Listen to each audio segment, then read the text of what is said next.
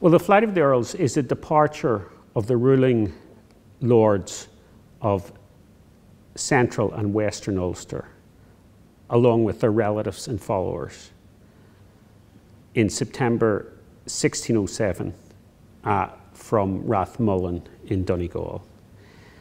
The term flight was first used in English propaganda, actually, and it was trying to portray the Earls as fugitives who had been involved in a criminal conspiracy against the state, and that they were somehow escaping because they feared discovery. But Irish historians have more so tended to use the word flight to imply that the Earls were fleeing from political, cultural, religious oppression, which had been stepped up by the English state in the aftermath of the Battle of Kinsale, and in particular O'Neill's submission at Mellifont. More generally, in Ireland, the flight of the Earls is regarded in romantic and tragic terms as the great lords fleeing, and this event being the end of Gaelic Ulster. The Earls were Hugh O'Neill, Earl of Tyrone, and Rory O'Donnell, Earl of Tyrconnell. He was the first Earl of Tyrconnell and had been created Earl of Tyrconnell in London in 1604. He had succeeded after the death of Red Hugh O'Donnell to the in what now became the county of Donegal.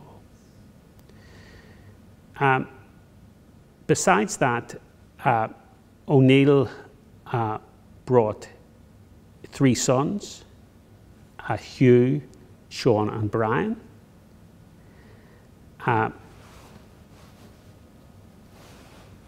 He brought his wife Catherine McGuinness, the Countess of Tyrone. She was regarded as a rather reluctant refugee, like a famous incident when he ordered her to get back on her horse when they were moving across Ulster. And then there's some of his chief officers, Henry Hovington, his foster brother and chief secretary. Other secretaries, Matthew Tully, his chief manservant, Pedro Blanco, who survived the Spanish Armada in 1588, and Henry O'Hagan, the chief Gaelic officer in the lordship. They fled with him.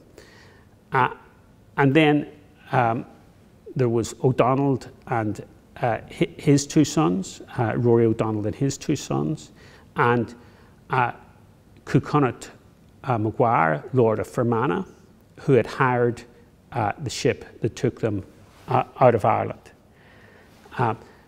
And besides that, there were a lot of other followers making up the 99. Also amongst those followers is Taig O'Keenon, a Gaelic scholar, and he wrote a famous account of the flight of the Earls, taking them right to Italy. And that is an important historical account, but also an important work of Irish literature. Also, it should be remembered who was left behind. One of O'Neill's sons, Con O'Neill, who was being fostered out somewhere north of Lough Neagh, he couldn't be found and they left without him. He eventually is taken under English control and is eventually moved to England, first to be educated at Eton College, but then when he becomes a political danger, he's moved and imprisoned in the Tower of London. A very unfortunate character, Con O'Neill.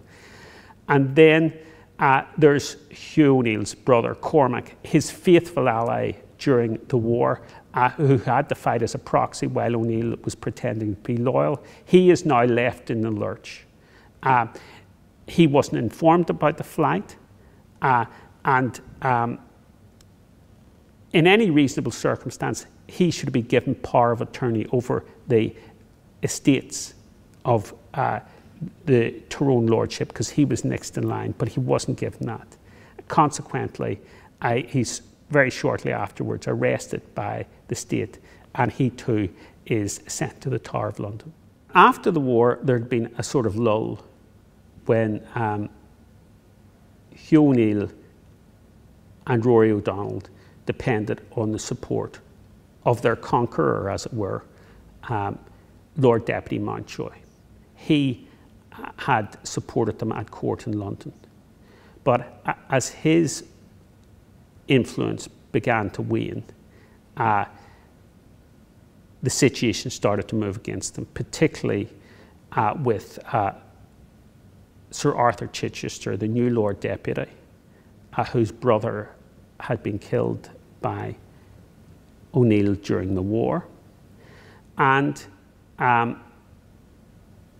or at least by O'Neill's underlings in the MacDonalds near Carrickfergus. And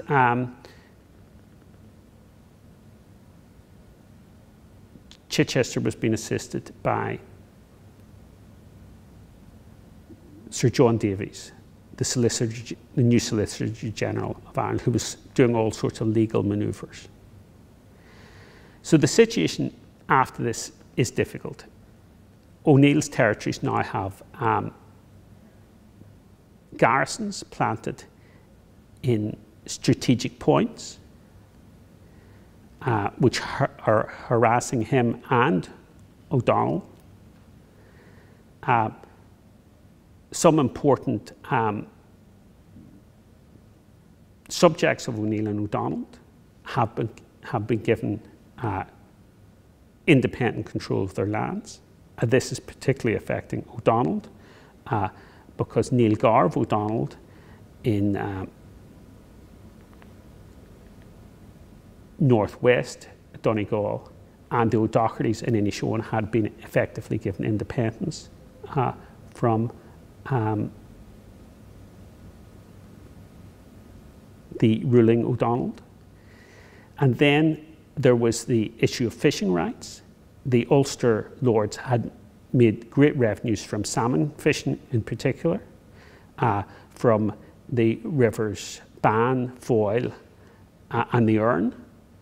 And now they were subject to confiscation. Those revenues were being lost. The church was being taken over by Protestant churchmen and Protestant bishops, and the bishops, the new Anglican bishops, were anxious to wrest control of church lands from the Gaelic lords, because the Gaelic lords had effectively taken over what had been up to then Catholic church lands. And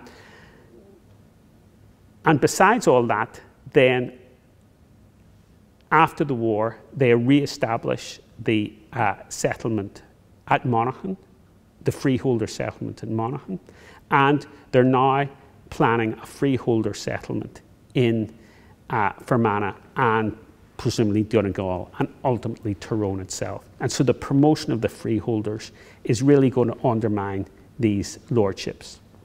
So in the first instance, the people immediately affected and the people who are anxious to take the boat out of the country to seek service with Spain are Cucunnat Maguire, Lord of Fermanagh, and Rory O'Donnell, who is Earl of Tyrconnell. They're anxious to leave because they're in huge debt and being continuously harassed. So what leads Hugh O'Neill to join the flight himself was the situation which had developed over O'Kane or O'Cachan. The O'Kanes were in charge of what is now County Derry, and O'Kane was crucial to the O'Neill lordship. In fact, Hugh O'Neill claimed that his lands, O'Kane's lands, were actually part of Tyrone. And also, besides that, the O'Kane played a big part in the ritual at Tullahoge, which went into the ceremony of making the Great O'Neill at Tullahoge. So consequently, he had a huge importance in the revenues of Tyrone, but also in the ritual control of the lordship and the inauguration of the ruling lord. So basically, Hugh O'Neill couldn't afford to lose control of Donald O'Kane. Now, one of the Anglican bishops, Bishop Montgomery, first of all encourages O'Kane to divorce O'Neill's daughter, Rose O'Neill, to repudiate her, and then in turn to take a lawsuit to gain independence from the earldom of Tyrone. First of all, Hugh O'Neill resists that legally. He gets a sort of reprieve, but then the state decides that the case is to be decided in London, at court in London, where presumably King James himself is going to play some part in that. But Hugh O'Neill, in the late summer of 1607, receives news that if he goes to London, he will likely be arrested and presumably be imprisoned or put on some sort of show trial. And now this had happened at the end of Elizabeth's reign with the second Earl of Essex, whom Hugh O'Neill had famously met at the ford. So he knew all about how evidence was stirred up against Essex. And indeed, there was the more recent case of the gunpowder plot. Now, of course, the gunpowder plot was a very real plot, but a huge amount of fabrication had gone on to entrap all these plotters. So, and there's a great deal of anti-Catholic hostility at this time in England, especially after the gunpowder plot. So it was a very dangerous time to go to London. And what was making it more dangerous was there was Christopher St. Lawrence of Howth, who was making a whole lot of allegations about conspiracies between the Pales men in Dublin, whose Catholicism was under real pressure at this point, and the Ulster men, and indeed further afield with Spain and Rome, etc. So Christopher St. Lawrence was churning out a whole lot of allegations. Now, in fact, Chichester and Davies were very suspect of the reliability of many of St. Lawrence's claims. But basically, you can see the situation that if O'Neill went to London and some sort of trial or suspicion was drawn upon him, that these allegations of Christopher St. Lawrence would simply be used against him. And he would be condemned. So consequently, at this point, even though he was just at the point of arranging a very advantageous marriage for his eldest son, Hugh, with a Scottish lord, and that would have been a very interesting marriage alliance, he decides not to proceed with that marriage, but to join the flight with Maguire and O'Donnell, essentially because once Maguire and O'Donnell left, he himself had no, he was first in line, basically. And if they left on the sudden, he would also be condemned as being involved in some nefarious way with them. So basically, at the end of the day, he had no choice. So on their way to Spain, south of Galway Bay, this refugee boat was hit by severe storms. The storms were so severe and the people on board were so desperate that they put relics on a rope, the relics containing part of the true cross, allegedly, on a rope which they trailed behind the boat to try and quell the waves. Now, they were seeking to go to Spain, presumably to Coruña in northern Spain, which was a place where a lot of the Irish refugees headed for. But the winds were such that as they neared Spain, they were actually blown back across the Bay of Biscay towards Brittany. And thereafter, they have to head for the nearest land because they're really down on supplies, particularly supplies of water. They get close to the Channel Islands. They get very worried there because of English shipping, and the Channel Islands are English. And they eventually head for the coast of Normandy and land at Quillebeuf, which is in the mouth of the River Seine. At Quillebeuf, they're put under a sort of arrest by the governor of the town because they don't have sufficient documentation. But the Marshal of Normandy, the Duke of Montpensier, realizes who the refugees are, and thereafter they're treated with great hospitality as guests. Well, from Normandy, O'Neill sent one of his secretaries, Matthew Tully, to the French king, Henry IV. And Tully managed to receive a license from the French king for the O'Neill and his party to travel to Spanish Flanders, what is now Belgium, to do this. The French king actually had to deceive the English ambassador, because the English ambassador wanted these guys arrested.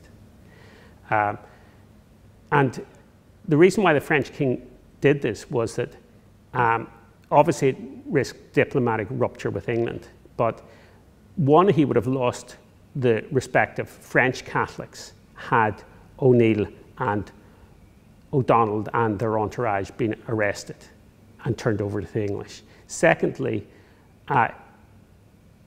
Henry IV, King of France, greatly respected Hugh O'Neill as a soldier, describing him as the third soldier of the age. Of course, he himself described himself as the first soldier of the age. But he did do, Henry IV of France did do the English a good turn in sending O'Neill and O'Donnell to the Netherlands rather than letting them go south towards Spain, because that would have meant that the Spaniards would have had to have kept the Irish refugees at court in Spain. So once they reach the Netherlands, they get big receptions in the towns they enter as Catholic, not only Catholic refugees, but Catholic heroes, having fought such a brilliant war against the English in the 1590s. They also receive receptions from the Irish, newly established Irish colleges at Douai and Louvain, and they also meet up with Henry O'Neill, Hugh O'Neill's second son, who is in charge of the Irish regiment in Spanish service. Once again, that is one of the things the English fear about the O'Neill and O'Donnell being in Spanish territory, because they've got the Spaniards have got this Irish regiment of soldiers already in the Netherlands.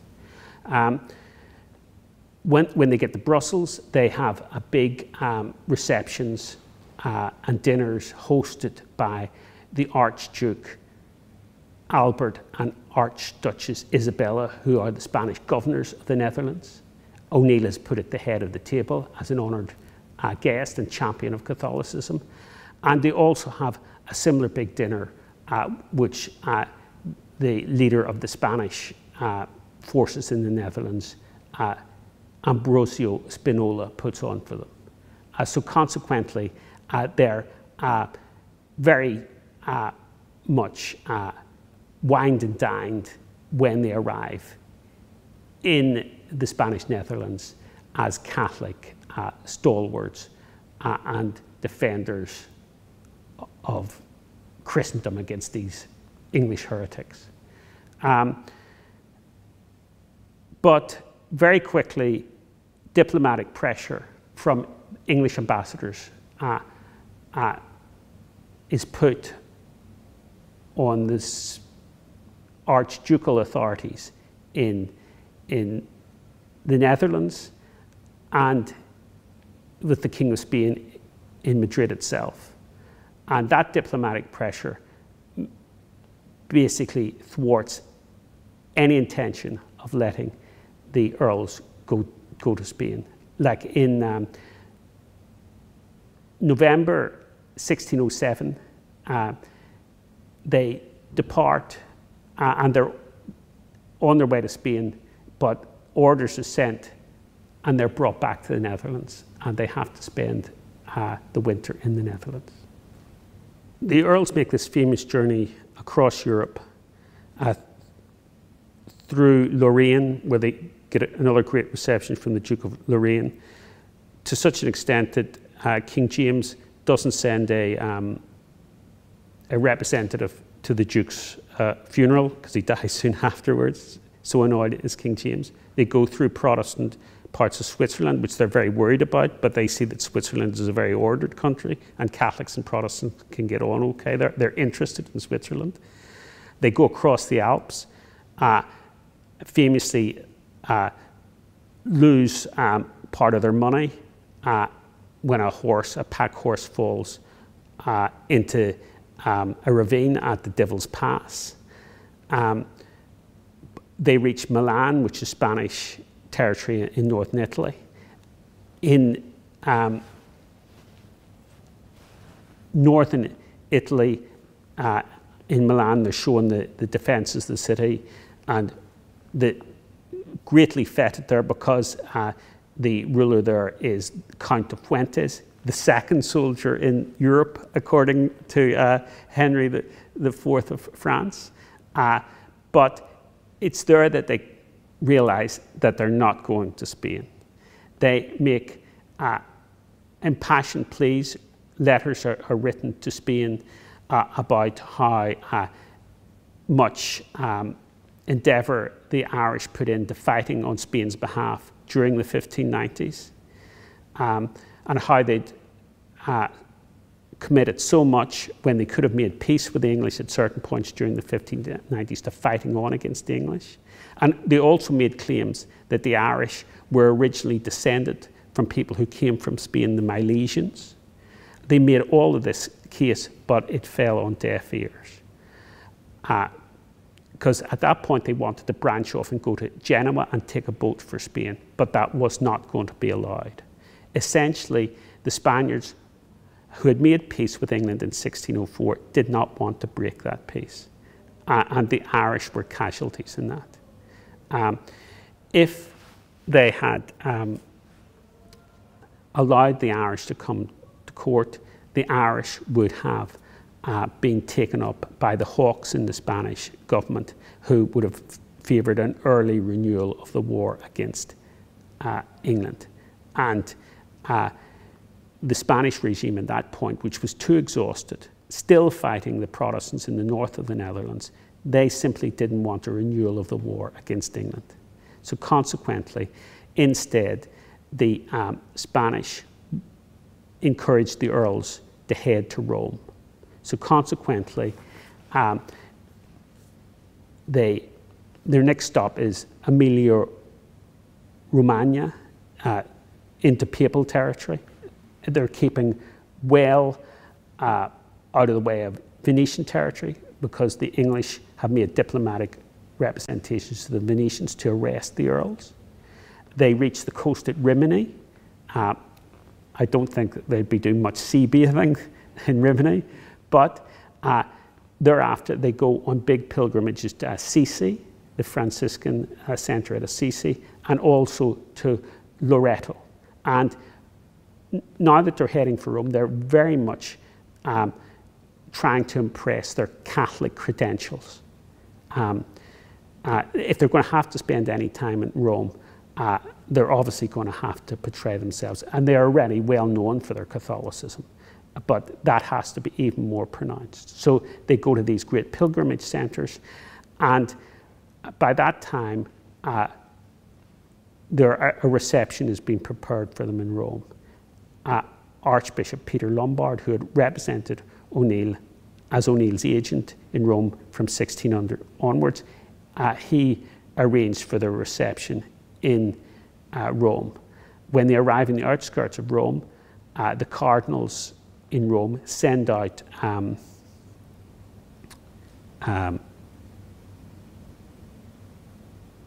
carriages to the Porta del Popolo to bring the Earls into Rome. And they're giving a fantastic reception in Rome. Peter Lombard arranged for the entry of O'Neill into Rome. The cardinals sent carriages out to the Porta del Popolo, and O'Neill and his entourage were loaded into these carriages. And Tygo Keenan describes this scene, these carriages being drawn by great steeds into the city. They're housed in the Salviati Palace, or so-called palace. And soon after, they have an audience with Pope Paul V, one of the great popes of the era. And they attend a lot of the Catholic ritual at that point in the year. They go to the pilgrimage churches and they see the relics. And all of this is described in great detail by Tygo Keenan. Most importantly, from history's point of view, O'Neill and O'Donnell attend the canonization of Santa Francesco Romana. And as a result of that, it has been recently identified by Micheál Mac Rath that O'Neill is in the painting of the canonization of Santa Francesco Romana, standing beside the Spanish ambassador. So as a result, we have an actual portrait of O'Neill in a fresco on the walls of the Vatican. So they attend a whole lot of ritual. They're the toast of the town. They're the talk of Italy, indeed. There's news going all through Italy about the great reception that the Earls have had in Rome. And they even annoy the ambassadors in the town, because historically the principal ambassadors in Rome had the job of carrying the Pope's canopy at the Corpus Christi celebrations. But in this instance, because of the arrival of these famous Catholic refugees, the Earls had the right, or the privilege, rather, of carrying the canopy around for the Pope on Corpus Christi in that year. So in the first instance, they were given a great reception in the early months of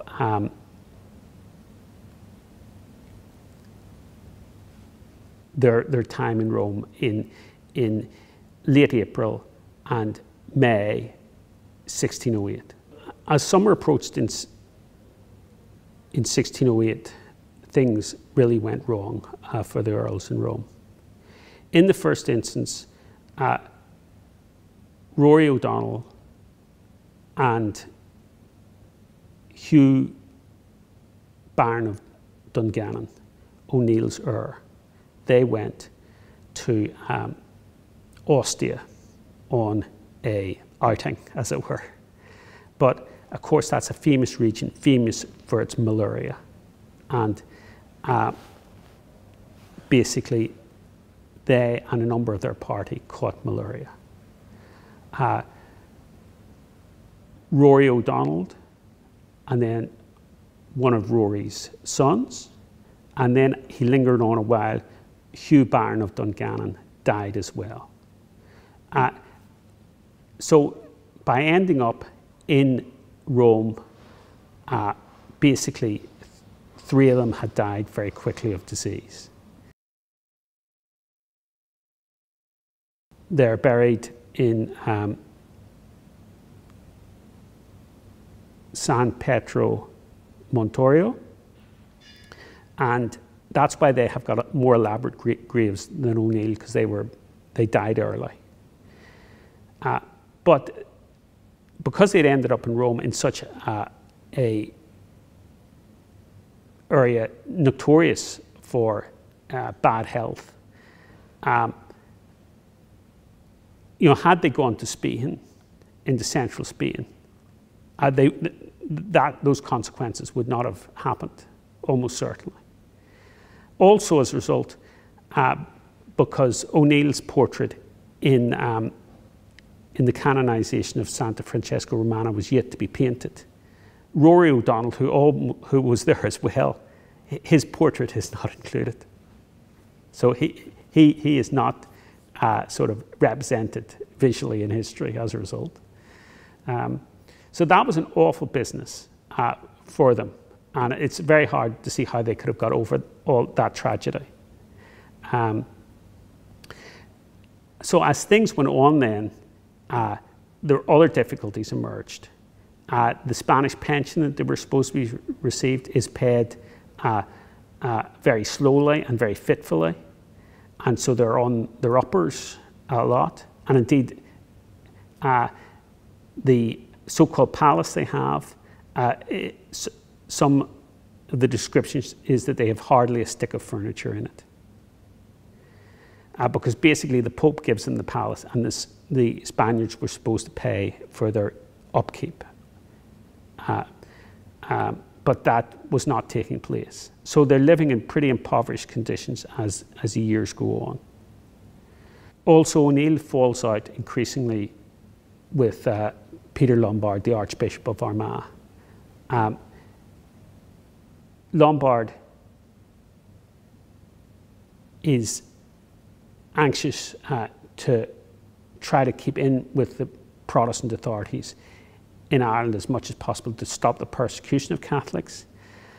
And he also wants to keep control of church appointments, but the popes want to give many of those church appointments into O'Neill's authority.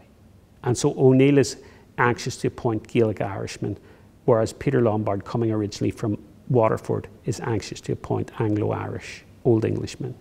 So there's anxiety and annoyance there between those two. Also, the English are spying on the Irish refugees in Rome. Robert Lombard, Peter Lombard's nephew, is acting as a spy for the English.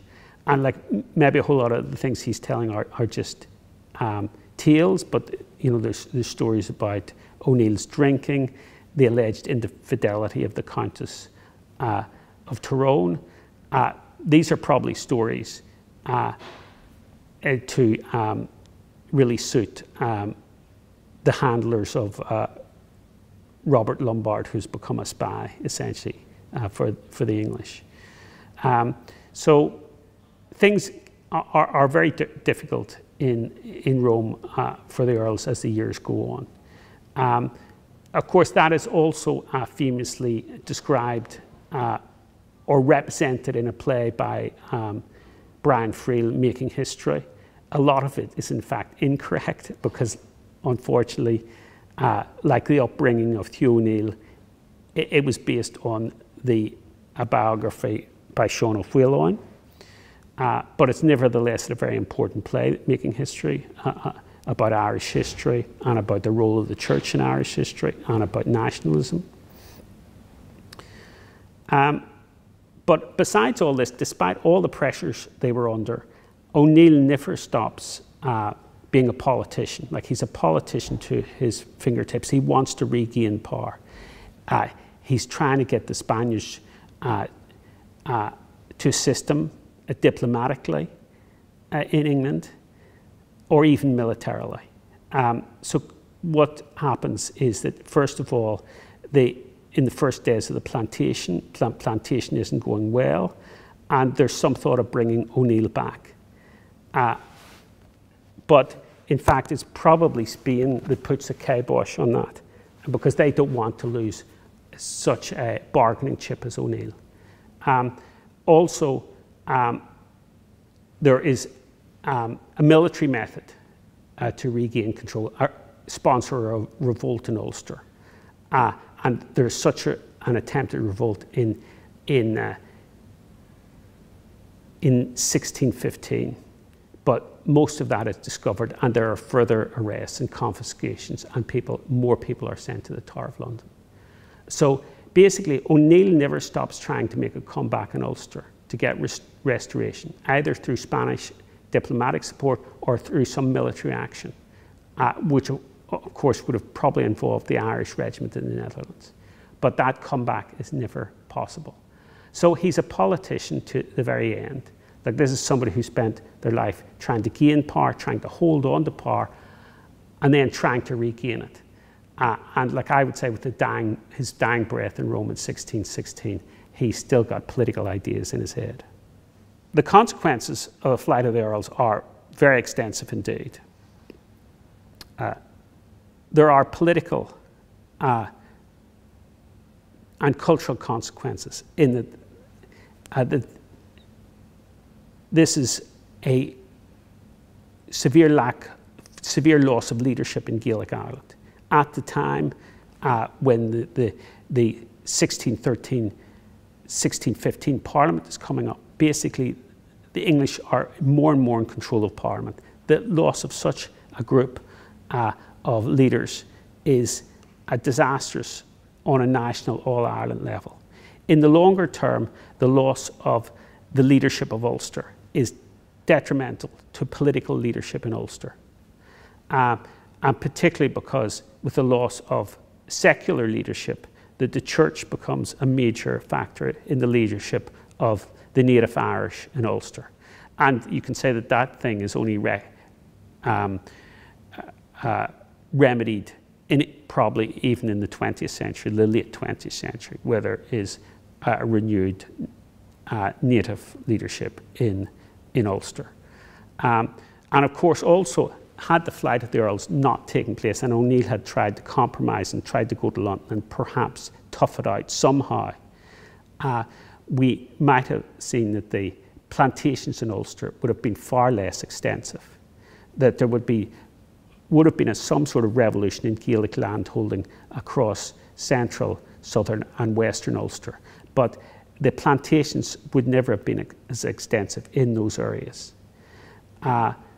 And the plantations would have been mainly confined to, say, parts of Antrim and Down and many parts of Derry, Donegal, the more coastal areas.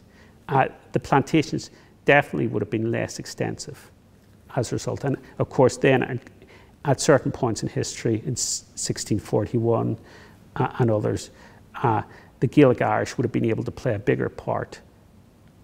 But of course, after the flight of the Earls, that is not possible. Their power and their influence and their capacity is seriously underrepresented.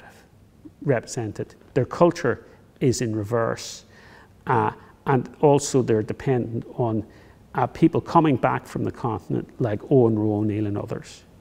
So the flight of the Earls is a complete disaster for Gaelic Ireland and Irish history generally.